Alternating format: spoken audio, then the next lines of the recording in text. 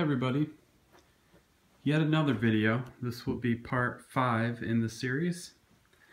I've continued to collect Caldecott winners. I was going on to the 70s after I mostly finished the 80s, but it turns out that the 70s are incredibly difficult to get copies that fulfill my list of things I'm looking for. So rather than come up completely empty for months at a time, I decided to move on to the 90s and probably on from there, newer from there, and then just once I get all that done, pick up the 1985 winner, then I'll be able to fully concentrate on everything in the past, and it'll be much more slow going. I might start doing some Newberries instead of just being completely screwed. But I've picked up 4 from the 90s since the last video. You can see I've kind of got them starting to be in order here. You've got Ox Cart Man 80, Fables 81. I've got Jumanji down there. Did get it signed finally. I showed it last time. 83 Shadow, 84 Gloria's Flay, 85 Still Waiting, 86 Polar Express, 87 Hey Al, 88 Al Moon, 89 Song and Dance Man. And that brings us to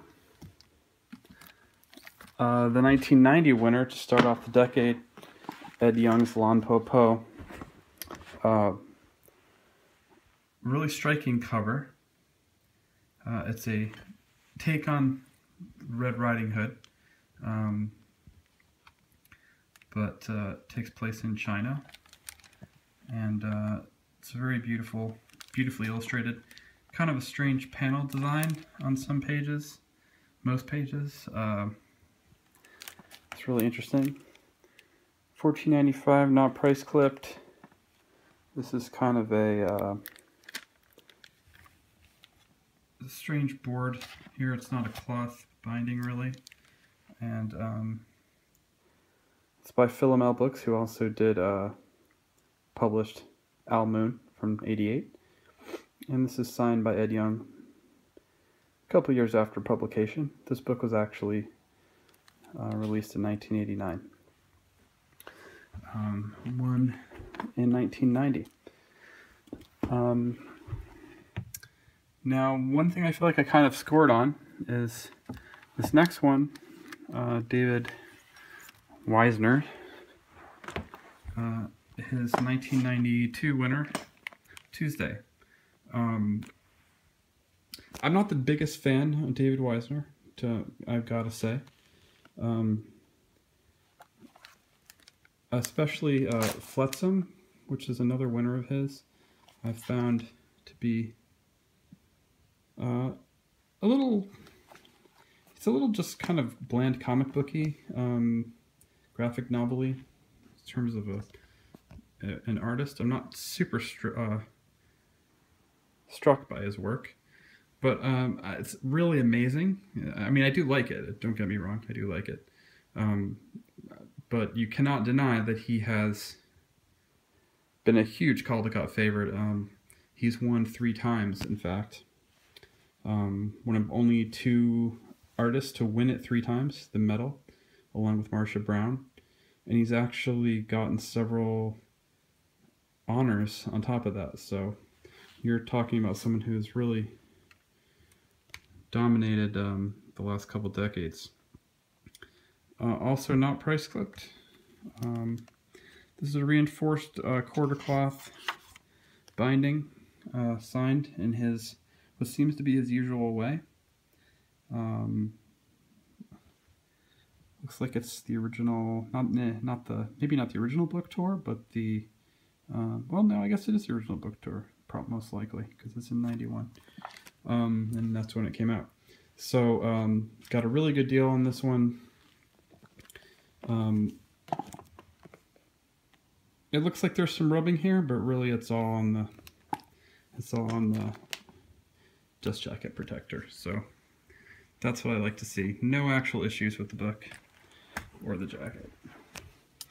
A little bit further, Down the path is the 1996 winner, Officer Buckle and Gloria, Peggy Rathmann. Also illustrated boards. This is kind of more up my alley. Really interesting, interesting things with perspective here. You can even tell just from the cover, it's a very interestingly drawn book. There's illustrated end papers, which is always kind of fun. It's a little more childish, but I enjoy it. Fun story for kids. This is the 1996 winner. The boards are illustrated, actually, not just the end papers. $15.95 again. Really, the prices went up hugely through the 80s and 90s compared to what you could get a book like this for before. Don't know exactly why that is. Maybe somebody can respond with that. First impression. And one thing really cool about this copy is that it was signed and inscribed with an actual drawing that's so cool. It actually almost looks like it's on the page itself. Nicely done. A really beautiful inscription, not dated, and I don't know, that must be the person that it's to. She obviously didn't do this signing in a crowded sort of situation where she was trying to get the most signings done. This is a really personal inscription. It looks like that she actually spent some time on the drawing. Also in beautiful, beautiful shape. And last but not least, in the 90s, I picked up Paul Zelinsky's Rapunzel. Paul Zelinsky, a very famous illustrator. He illustrated a lot of novels as well, novel covers, not just picture books. He's done some for Beverly Cleary and others. Working in kind of a painterly, old master sort of style. Rapunzel, obviously, a famous tale. Really just, classically beautiful illustrations here. Kind of throwback. This is a $17 price on the jacket. As you know, I hate anything price clipped, so I always get non-price clipped copies when possible. Signed in his really nice signature there. So those are 4 new ones. Now, these were amazing deals. I actually found a new bookseller, who isn't in the business of kind of screwing with collectors and trying to charge them outrageous prices. So the Lon Po Po, Officer Buckle and Gloria, and Tuesday were all within the 150 to 200 range. Tuesday, I spoke about it being a really good deal. Tuesday is a very famous illustrated book from the last few decades, and it's very sought after. I have seen copies of it in this condition signed for about $1,400, so we're talking 1/7 of the price of what some sellers are asking. I was able to get it from a really reasonable seller, and Rapunzel was literally only about $65 or $70. It seems to be a very cheap one in the annals of Caldecott's. I don't know why exactly that is. He was a very well-known illustrator. It may have sold a lot. It may just not be very desired. But either way, I've spent very little on these. If you add all of these up, in fact, it's less than what I've spent on some 80s copies, so significantly less. So that's it for now. The 90s and later are going to be much easier to finish.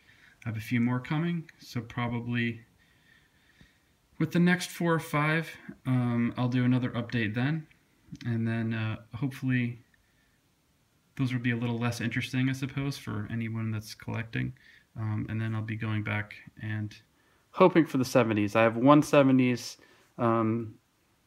thing that I'm kind of eyeing, and it may only be for the book itself because the jacket's not great, which is an inscribed copy of Funny Little Woman, illustrated by Blair Lent, which is, I believe, the 1973 winner. So we'll see how that goes when I get that. I have a couple others in mind, and I'll do an update then. Hope you like these.